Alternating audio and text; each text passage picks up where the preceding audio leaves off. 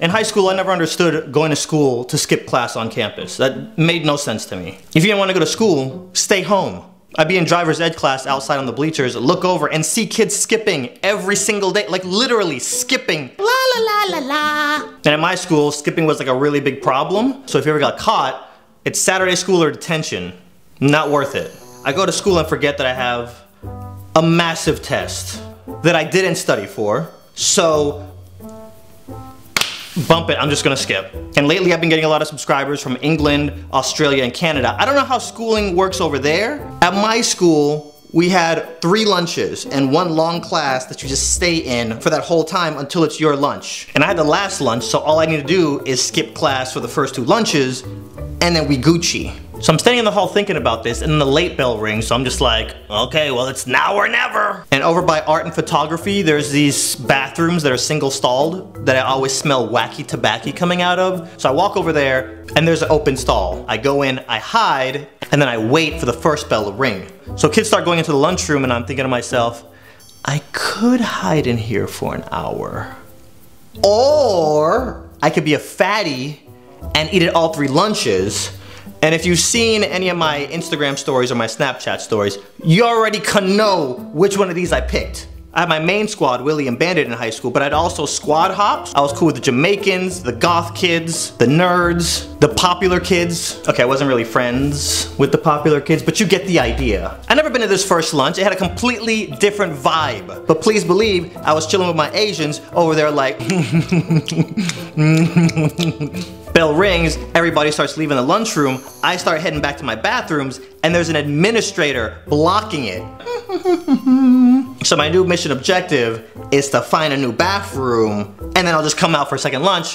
Boom, we good. And now the administrators are watching all the kids going into the classrooms. I don't got no class over on this side of the building, so I walk outside and I'm acting like I'm going to another building, and then I hear, hey!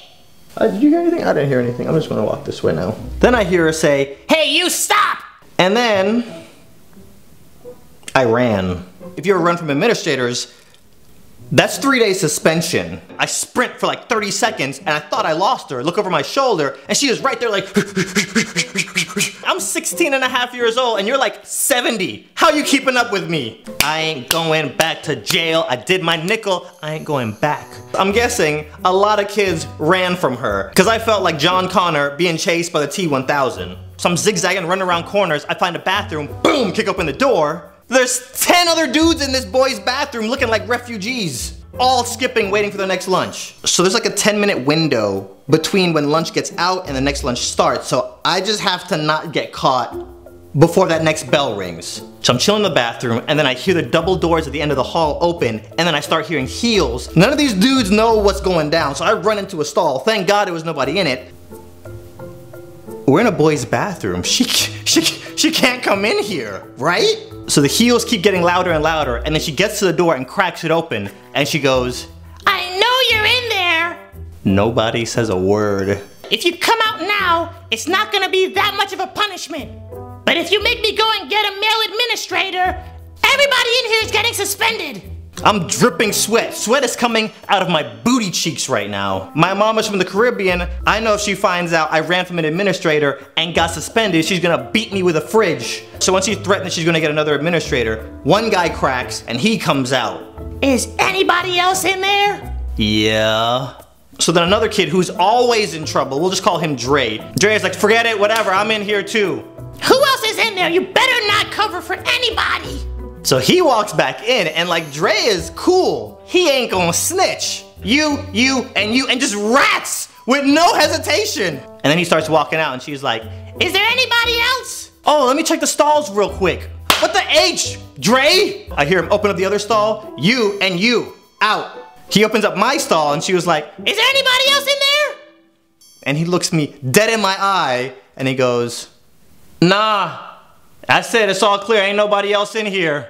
Me and Dre never even talked. We have gym class together.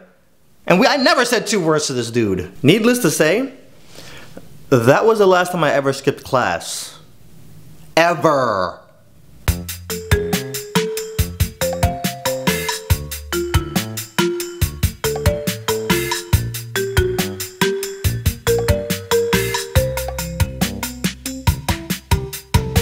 See, you sit here, and then you look at the camera. These are my neighbors. Have y'all skipped before? Have we skipped? Mm-hmm. And don't look here, look there. Show of hands if you skipped class before.